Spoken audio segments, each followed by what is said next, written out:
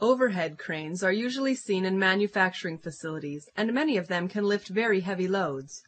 The hoist is mounted on a trolley that moves in one direction along one or two beams. These beams can move along elevated tracks, often mounted alongside of an assembly area. A floor-mounted jib is mounted in an open area on a pedestal, so that the jib can swing and the hoist can trolley along an I-beam, making it accessible in nearly a 360-degree area. A wall-mounted jib is similar to the floor-mounted jib, but it uses the strength of a wall as its mounting surface. Bridge cranes are the most versatile and usually reach any part of the facility. They consist of a bridge that spans the room, either running on tracks or underslung on I-beams. Trolleys that are mounted on the bridge can move back and forth. Monorail cranes are mounted on fixed I-beams, usually by means of a trolley.